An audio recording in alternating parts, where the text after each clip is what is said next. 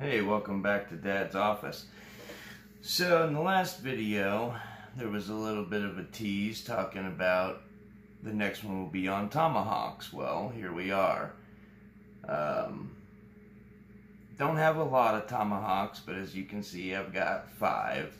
And they won't all fit on this little mat, of course. But we'll go through them anyway. So we'll start with what is here. This is going to be the Cold Steel Trailhawk. It's gonna have 1055 carbon steel. Actually, all these Tomahawks are 1055 carbon. This is the one I showed in the last video. The handle, as you can see, is going to be a little bit different. This is what your factory handle is going to look like. So what I did on this one is I took my torch. Well, I sanded it first because it's got a really thin polyurethane coat on it, so you have to sand that off.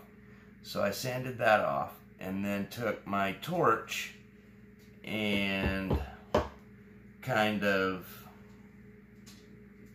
didn't hit it real heavy, but you know, just kind of variation of a pattern, kind of, you know, just to give it kind of an antique kind of look. And then I rubbed it down with boiled linseed oil. I think I did 2 or 3 coats on this one. I can't really remember.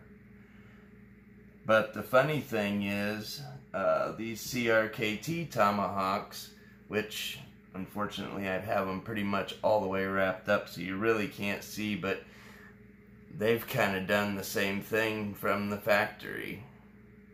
They just put a lot more polyurethane on it after the fact, which I didn't put any kind of clear over this. I kind of like it the way it is, and it does feel good.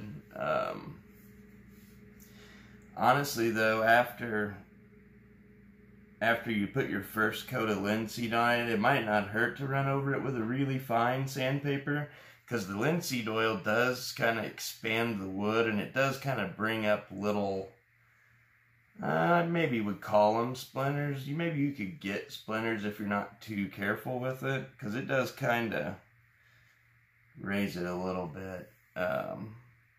So on the Trailhawk here, it's got, let's see what kind of head that is. That looks like about a 2 1/4, I would imagine, 2 1/4 inch cutting head, which is pretty small. Also have the hammer pommel on the back, which is, I'd say, about 3/4 of an inch. Yeah, hair over 3, right around 3/4 of an inch. Now these I ordered from Amazon. Well, this one I did not order from Amazon. These 2 I ordered from Amazon. I got them, I don't know, a month or 2 ago, and they were a lot cheaper than they are now. Right now on Amazon, these things range from like $32 to $37 for these cold steels, and when I got them, I only paid like $20. So I don't know if it's due to what's going on, you know, that prices are higher, or if, you know, I just caught them on sale. I don't know, but at any rate, I'm sure glad I got them for a lot less. Another thing about these cold steels that I'm not wild about, they have right here a set screw, and that set screw screws down into the handle, and that's to lock the head on the handle. Well, traditionally, a Tomahawk is not supposed to be screwed to the handle. It is supposed to be a friction fit tool. That way you can take the head off, and as you see, there's the hole from the set screw. But they do that so you can take the head off, you know, and you can use the head separately from the handle. And it also makes it nice if, you do want to put this in a pack. This would be a lot easier to pack than this, in my opinion. Another thing about these Cold Steel Tomahawks, these are made in Taiwan.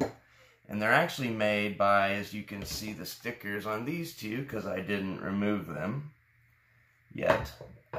They're made by American Tomahawk Company in Taiwan, made for Cold Steel. They are actually very good Tomahawks, though, even being they are made in Taiwan. However, they're not perfect.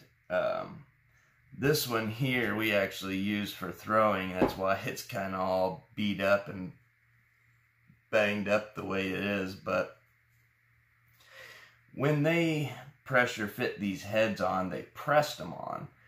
And as you can see, that caused all this wood to roll up, which it shouldn't do. And a lot of that, I think, is due to the taper in the head. They are tapered, but I don't know that they're tapered quite enough. This one actually ended up not being too bad, but I've heard of a lot of people where it had a lot of, like, slag dots, I guess I would call it. I don't know, little nubs inside there, and they would have to take a file and clean those out and then re-blue inside. I didn't do that on this one. I'm not going to. It's pretty clear in there, and I mean, it's good enough for me. Now, you'll notice these do kind of have different finishes on them. And, I don't really know why that is. Like I said, I bought this one at a store separately from the other two, so I don't know if maybe this is an older design with the kind of heavier shiny coat, or if this is the old design and this is the new design. I don't really know. I guess I should have researched that a little bit before jumping right into this, but oh well. So this one here, this is going to be the Cold Steel Pipe Hawk, which there you can see, Taiwan.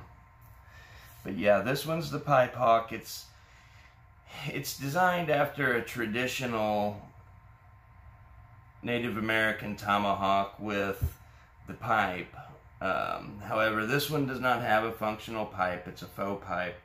It's actually a hammer pawl. It's just made to look like a pipe. So these two tomahawks are pretty much the same in essence, other than this one, of course, has a larger cutting head, which this one here's got about a 3-inch cutting head on it. So as you can see, quite a bit bigger there.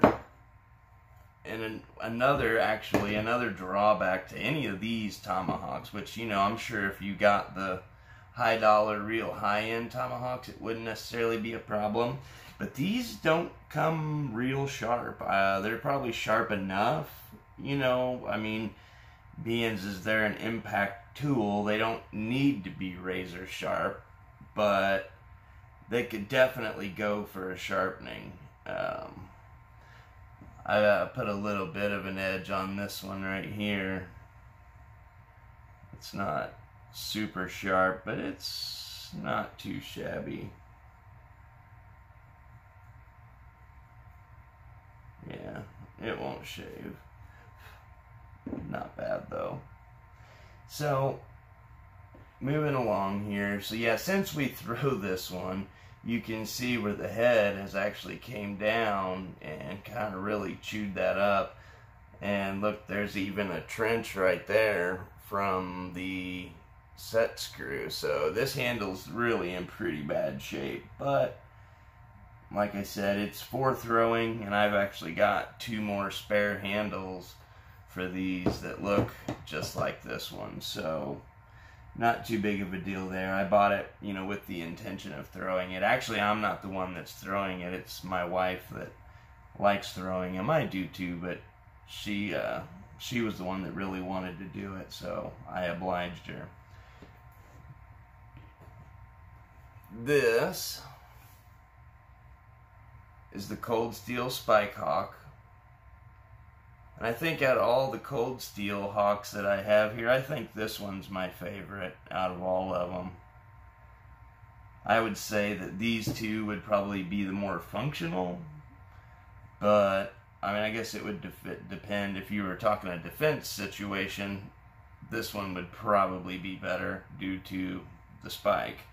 If you're talking a all-around situation, you know, camping or, you know, even say survival type situation, I'm sure the ones with the hammers would be better, just because you could hammer tent stakes or break things open or whatever you might need to do with that. So this one here, it has also right around a 3-inch cutting head on it, and looks like the spike here is going to actually be about 3 inches as well. Again, it's sharp, but I mean, you can push on it pretty hard, but it hurts. But I don't know what else really there is to be said about this. I mean, it's a Tomahawk. I mean, they split okay, as long as you're not trying to do anything super, super big. I mean, they do have somewhat of a fairly decent profile on them. So, I mean, they bite in real good. They bite great.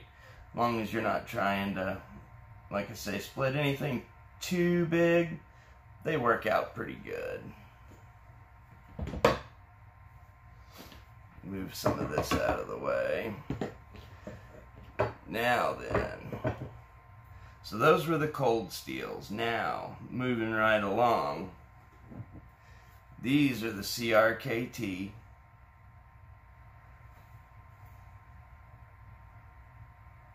This one is called the Woods Kanji, and it's gonna feature the spike as well as, of course, the cutting head, which on this one is right about the same 3 inches. This one might even be at 3 1/4. And the spike on this one looks like it's also going to be around the same 3-inch mark. Now on this one, I opted to use the hockey tape, which I really do like this hockey tape. It really does. Anything you put it on, whether it's a knife or a hammer, a tomahawk, you know, a spear, which I've got a few of those. Doesn't matter what you put it on, it feels so much better. It gives it, you know, a little more grip, but a little bit of cushion too at the same time. And it alleviates the splinter problem. I went ahead and went with a paracord wrap at the top. Mainly because I like the look of it. But too, secondly, it does help to protect the handle against an overstrike. So, you know, that being said, like if this was your wood that you were trying to chop here, you know, if you were to go a little bit ahead of it and miss and hit your handle, that's called an overstrike. So that would help to protect your handle from breaking. So without this paracord wrap on, and it might be able to slip over this hockey tape. I don't know if it would or not, but without that on there, as you can see, the CRKT is strictly pressure fit. They didn't put any kind of, you know, set screw or anything like that in it, which is great. And also you can see it's got the notch notched out here, so that way, you know, when you do grab it, you can use it for other things. But yeah, that's that. Again, like I said, the 1055, just like the others. I like this one. It's much nicer than the Cold Steels, and as right now, as of the taping of this video, these are going on Amazon for right at like $39, which that is a pretty good deal, I think, for these, considering these Cold Steels are like I said, 32 to 37, something like that. And these CRKTs are much, much bigger and thicker and heavier. Or actually, let's go ahead and compare this one to the Spike Hawk, because that would be Cold Steel's closest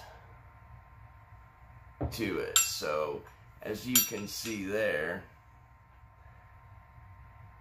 it's about the same length on the cutting head. The overall head length is going to be about the same. But obviously, I mean, you can see that the Cold Steel is not as beefy as the CRKT by far. So that's a nice one there. And it does come, I mean, I wouldn't call it sharp, but I mean, it sinks into wood, you know, so it would cut or chop wood, but I mean, you're not gonna do anything too wild with it. Oh, and for the kanji, I do have the CRKT leather sheath produced by them, which is actually a top-notch quality sheath. I think they're about $20, $25, something like that. Nice accessory. And of course, I've got it all lubed up with the Obanoff oil. And one nice thing, which I wasn't sure of, but it will still snap around it, even with the paracord wrap. Very nice. It's gonna have a pass-through belt loop here, as well as an extra set of lash holes here. So that way, if you were to, say, attach it to a pack or something else, you could use those holes to also attach it to the pack, or just to run an extra security tie around this. But pretty nice setup there. I kind of like that. That looks pretty good, I think. Pretty good. Definitely a little bit better than the Cold Steel. So that's that. And lastly on the list, another CRKT. This one is going to be the Woods Chogan. Now I've done the same thing, the hockey tape, the paracord wrap, basically same deal as the other one, same handle, just going to have a different cutting head on it. Now on this one, it does have the hammer pole, as well as it does have the cutout here to where if you were to take the head off, you can use this as a hand tool, you know, with various different grips. Now, this one, however, I did put an edge on, and this one is ridiculously sharp. I definitely am not going to run my fingers down this one. Also, it has an unsharpened swedge here, which, you know, is intended for penetration. And again, I sharpened this one because this one is going to be your more useful tomahawk, in my opinion, with the hammer on it. Yeah, the spike would be good for breaching or something like that, but I've never had to breach a door that a foot wouldn't open, so I don't think I necessarily need it. However, if I do, I've got it. I've got the option. So there is that. This one, it might. Let's see what we got here.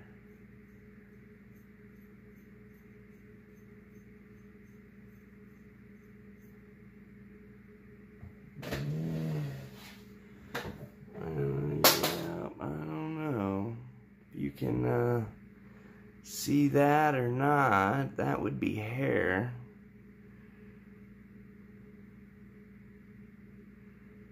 Yeah, this one's really sharp. I went over it. I I put it on my Ken Onion Work Sharp with the blade grinder attachment, and sharpened it up real good. Went through all the belts, of course, and then after that I went ahead and hand stropped it. Probably totally unnecessary.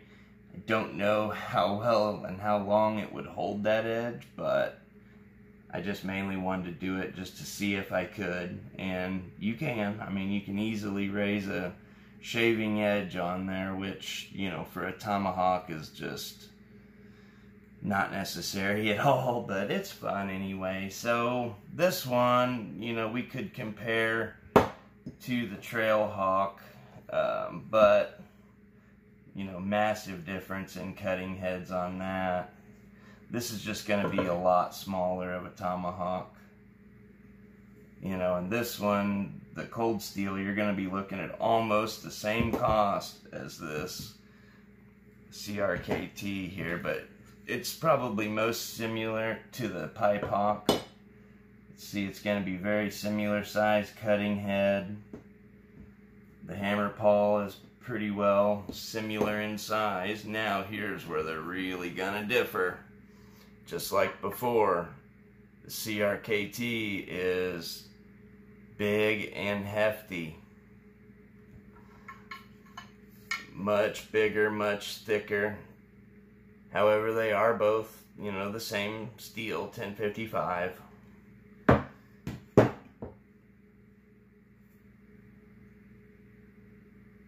And I'm not sure. I should have looked.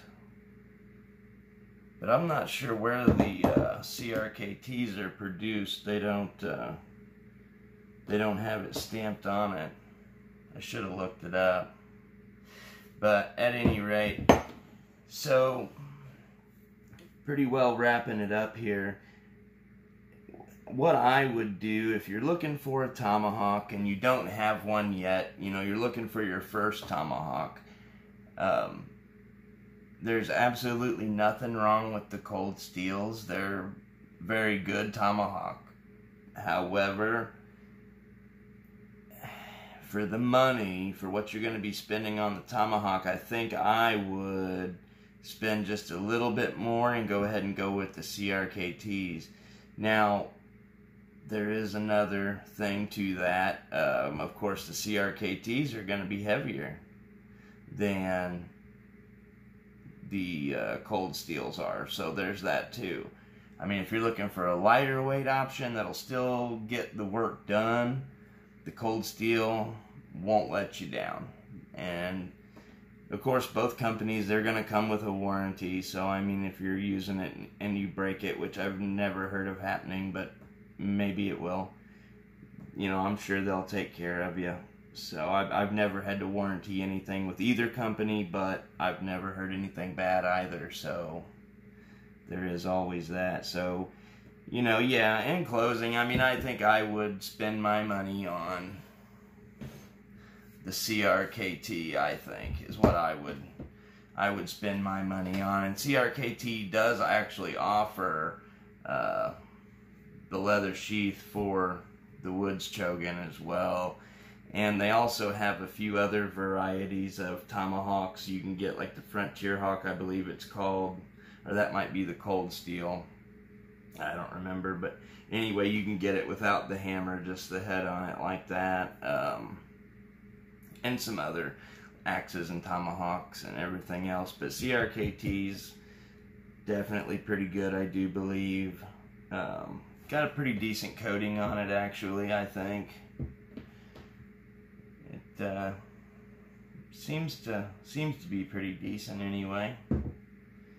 So I don't know what else I could really tell you about that. So I mean, if you do have any questions, of course, throw them down there in the comments and we'll get that took care of. And subscribe if you wouldn't mind, I'd appreciate it. And I'd kind of like to do maybe a subscriber giveaway. Maybe when we get to, say, 20, go ahead and pick somebody at random and give something away. Don't know what it'll be yet. I've got something in mind, but I think we'll keep that a surprise until till the lucky winner receives it, and then we'll put the video out of it after they've got it. So that way it's a true surprise. That's the fun of it. So all right, folks. Well, as always, thanks for stopping by. I hope you have a blessed day, and we'll see you in the next one.